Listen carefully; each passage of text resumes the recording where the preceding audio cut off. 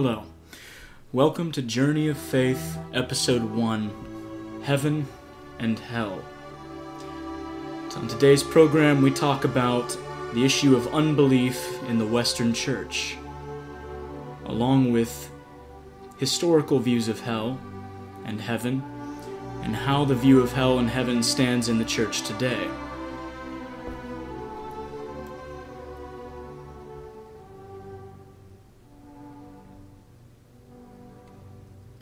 Oftentimes, when you ask someone what they believe about heaven or hell, today no one really answers that question seriously. It doesn't really seem to be on their minds at all.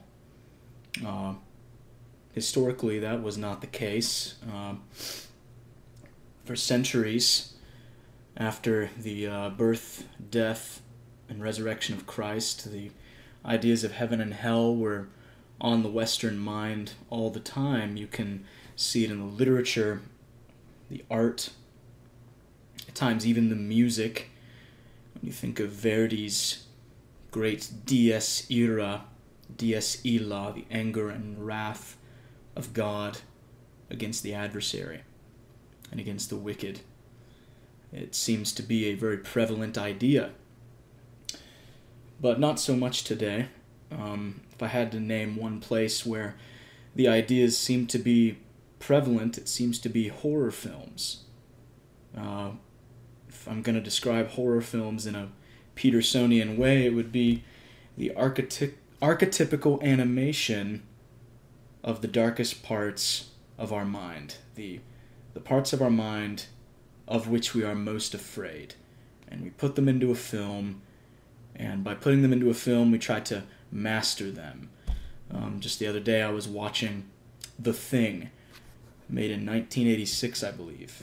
I won't tell you how it ends, but needless to say, there is much disembowelment and death and destruction all throughout it, and such that it very, very much comes across hellish at times. So, we can at least say that the hellish ideas maybe have perhaps just moved. Our descriptors for them have merely changed. It's not that people are so averse to the idea of heaven and hell that they don't want to think about it at all. That doesn't seem right. On the other side, the present situation in secular thought on heaven doesn't really seem to come up very much at all. You get it in the secular idea of utopia. Everybody seems to be fighting for the world to be a better place, to create a heaven on earth, if you will. Whether or not this is ever successful is very much up for debate, but at the very least, we want to create a world that is bereft of pain and suffering. It doesn't seem that we care about a world that only has pain and suffering. We want to come to a place where there is no pain and suffering. But turning away from the secular world, specifically to the church, thinking about the church's history on heaven and hell. At one point, hearing a sermon on heaven and hell from the pulpit was a regular occurrence. It went hand in hand with a traditional gospel presentation. It went hand in hand with the preacher calling the people to repentance. That does not seem to be common anymore. I can't remember the last time I was sitting in a regular mainline evangelical church hearing something about heaven and hell.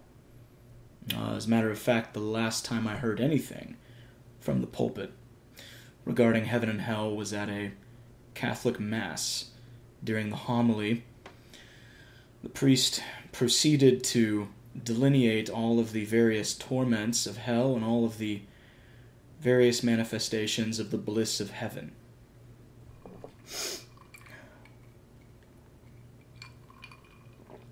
Aside from that, I don't recall any mention of heaven and hell. This series is called The Journey of Faith. It seems good to announce. The reason that is because we're all on a journey, and I'm on a journey as well. And there are definitely things that I believe are true that I will never question. But there's a lot of things that I feel all of us could benefit from unpacking. I'm going to unpack these things for myself. I'm going to basically stream of consciousness style think these things through. And hopefully you will also be encouraged to think these things through on your own and continue on this path of thought to the correct destination. And God willing, I get to the correct destination as well. Before I talk about the church's views on heaven and hell anymore, it seems right to talk about the history of my own views of heaven and hell. My initial moment of faith, where I was on the road to Damascus, if you will, was when I realized that there was such a thing as judgment. There has to be. There has to be such a thing as judgment. There has to be such a thing as right and wrong, and we want wrong actions to be judged and condemned. And then we want right actions to be rewarded. At least this is typically how we view the situation. So my initial reaction was, of course, fear of the fires and torments of hell. And I believed God was right in putting these torments upon man. And that is what I considered to be correct. And I knew that I deserved that, and I came to a point where I wanted to flee from what I knew to be my destruction and demise and flee to Christ. And that is where I've been ever since. That has not changed, but different minutiae of my thinking on the topic has changed as I've gotten older. I've questioned more. I recall some of my different questions about hell is that why would God put someone there? Why would God condemn anybody to hell? Why is that even right? Torture for all of eternity for a finite period of sin? And the answer that at least has satisfied me, that honestly is yet again another answer of faith, is that ultimately God is so majestic, so beautiful, so powerful, so other. His thoughts are not our thoughts. That there is literally no reason for me to ask that question. He is who he is. And I am who I am. And who he is better than me because he's God. There's no logical way that if God exists, if he exists, then he is an infinite being. If he exists. And if he's an infinite being, by nature of that fact, he's undefeatable. Whatever he decides as the correct path is the correct path. But more than that, the way I answered this question in my own mind was looking at creation. I looked up, I saw the stars in their millions of myriads, looked up and discovered that there was such a thing as a visible universe with hundreds upon thousands of galaxies, billions upon billions of light years away from one another.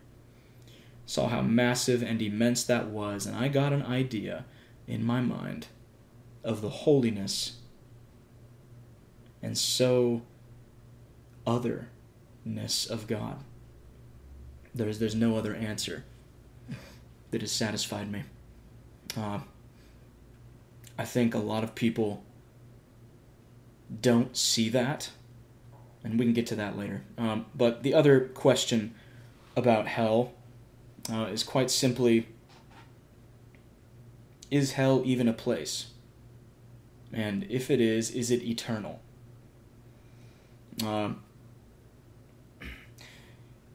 We can first take the subconscious and unconscious testimony of the human mind, We all seem to have a very vivid conception of the idea that hell is possible, if not in the next life.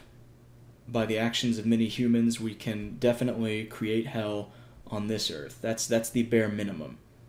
At the very least, we know hell as a concept is possible. The gassing of 6 million Jews seems to prove this. Hell is most definitely possible. But as far as the existence of an eternal place,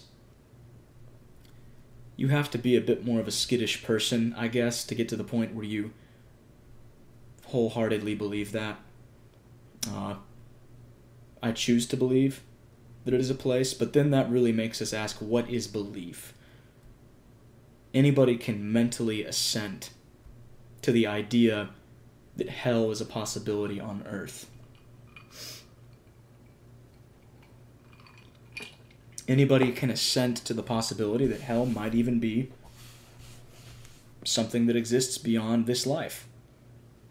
But deeper than that, when somebody believes something, how does it affect them? Because if you really believe something is real and present and in action as you sit here listening to this or turning it off, then it's going to affect you in some way. If I believe that somebody is going to point a gun to my head, shoot me between the eyes, I am going to respond to that with certain ferocity. That ferocity comes from the belief that I am about to die. That ferocity comes from the belief that it is about to be over, for all intents and purposes, for Vox Veritas, if he does not either get this gun away from this person shooting me or flee the scene. Belief is a visceral thing, otherwise known as faith. Faith is a visceral, affective thing, working in a person to create fruit. The fruit of the knowledge and belief that I'm about to die by a gunshot wound to the head causes me to either disarm my opponent or flee the scene. And that brings us to our discussion of the modern church, specifically the church in the West. We've already established that there does not seem to be any sort of discussion whatsoever of heaven or hell. I consider this to be a very damning thing.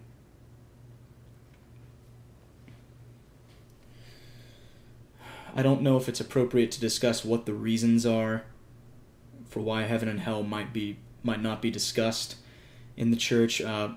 Perhaps it's that hell doesn't really fill up pews, and in the West we're experiencing so much of what we would like to believe is heaven right here and now that there doesn't seem to be a need to speak of it from the pulpit in ways that engender longing in a soul. So with that in mind, the current view of heaven and hell, I'm about to extrapolate it from some of my own views and then applying the way I think about things and the darkness in my own soul to what I believe must also be the darkness around me, and that could easily be a false way of looking at things. And for that, I beg your forgiveness, but nevertheless, let's unpack it. Maybe we'll get something from this. Whenever we talk about hell with Christians, there seem to be a number of responses. Some Christians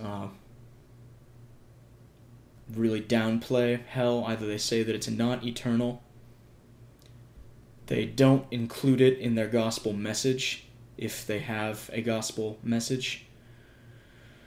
And the idea of God's holiness and justice is never discussed in a gospel presentation.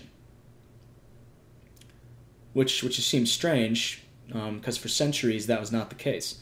the basis of any need for salvation was on the fact that humanity was sinful, God was perfect and set apart, high and lifted up in the heavens, wreathed in resplendent light and majesty, and so above and beyond human comparison and description, and so beautiful and so good and so amazing and so perfect, that the penalty for not living in line with that perfection was hell. Not only that, it's the most pure beam of love in existence. Like, there is no other love as amazing as somebody who would bleed and die for people who cursed him to his face. And you know of whom I speak. That love is seen nowhere else. So, God is so set apart, so other, it doesn't make any sense that the situation of humanity should not be discussed. So then you apply this to the way we evangelize, the way we discuss our souls with other humans. If we believe hell exists, now I'm talking to the real fundamentalist types.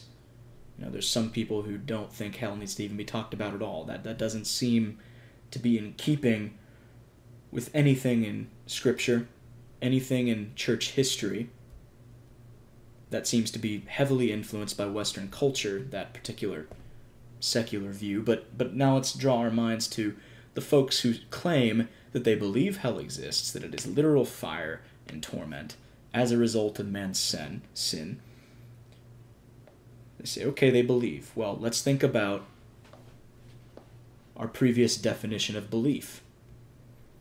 Belief is like a gun pointed to your head.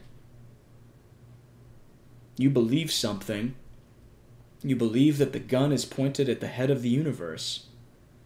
That the gun is pointed at the head of people who have not come to the knowledge of Christ. And yet, does that knowledge, if it is even a knowledge we possess, affect anyone at all? We spend more time thinking about our own life path, our own plans and machinations that we have set out for ourselves, our own family struggles, the next meal. And how many times do we sit on the freeway and think, these people are under the condemnation of God for their sin?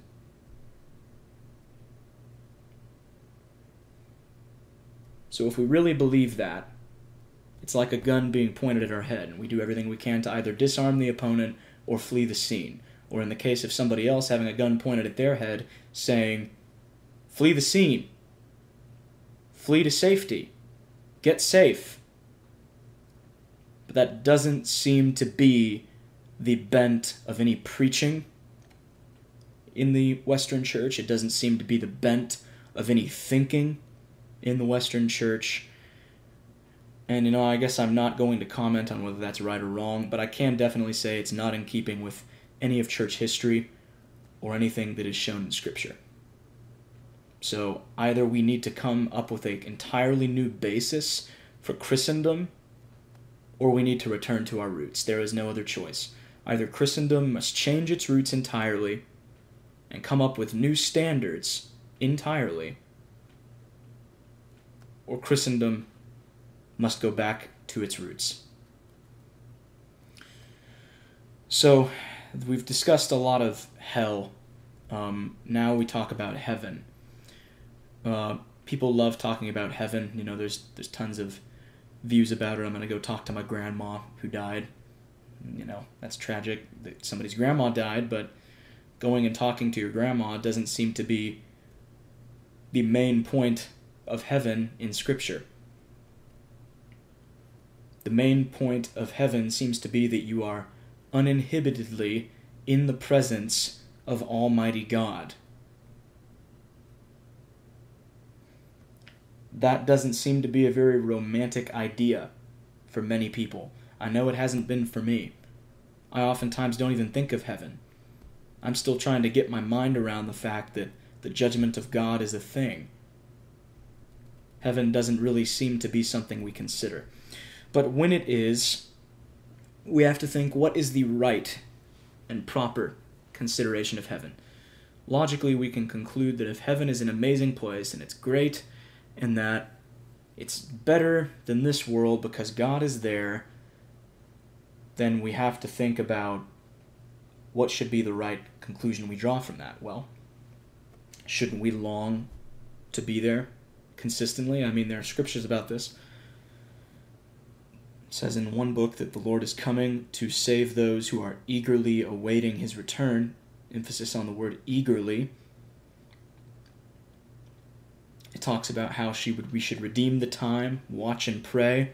There's a parable in the Gospels about the wedding attendants, how they have these torches lit and they fall asleep and their torches go out and they don't keep their torches lit, and then they return.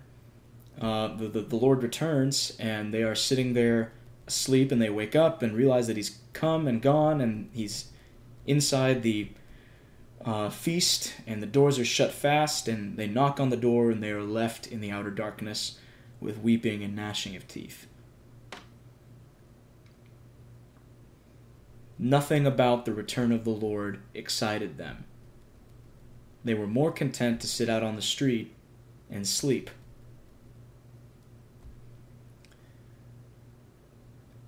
I cannot even begin to deride the systems of thought that have crept up in Christendom.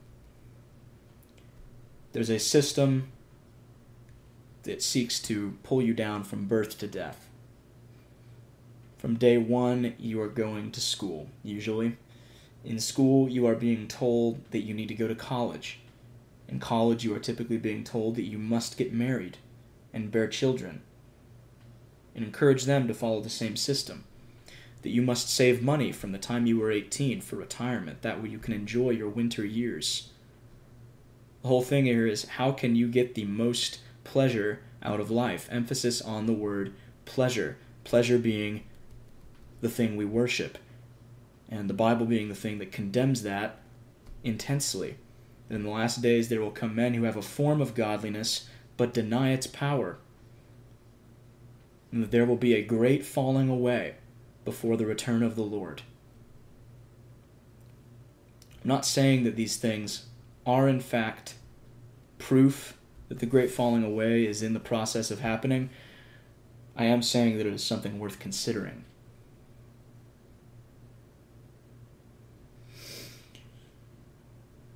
If we love God, we love the place where he most unreservedly shows his majesty, that place being heaven. And if we love God, we love heaven because that is where he most shows himself. But how many people think of that? Do I? I've spent more time thinking about my troubles and concerns.